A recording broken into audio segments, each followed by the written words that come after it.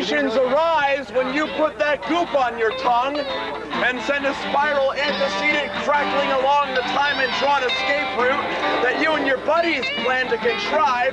Freedom ejaculates and ejects its pitiful masses to the top of the fucking escalator.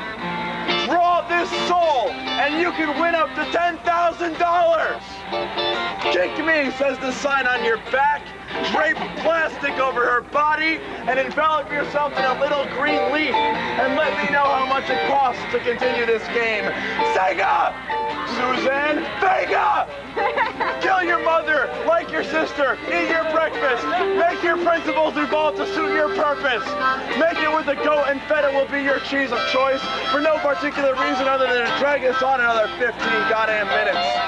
Alternative to what? Kick me in the face! You have no more excuses. Now what? You have no more excuses. Now what? Shiny black slippers and a pair of tan shredded Gap khakis involve such prejudice and elasticity as to gaze into the edge of a mirror and see the aquamarine stripe go on forever. Only then can you imagine that mirrors might have another purpose more important than your reflection. You hear that buzzing sound? That is your soul destroying itself. That is your dream disintegrating. That is your imagination dulling. That is your drive in neutral, lining the transmission and wearing thin the brakes.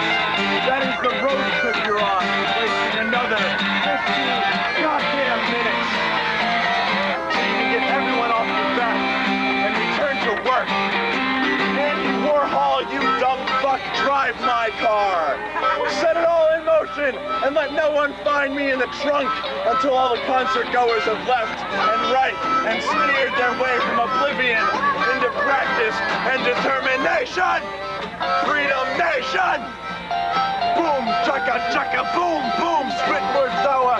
Conturi bufina, cadena tu solus sanctus, dominos dies ire, cantate domino rally, matchbox Satan, and the 18th of May.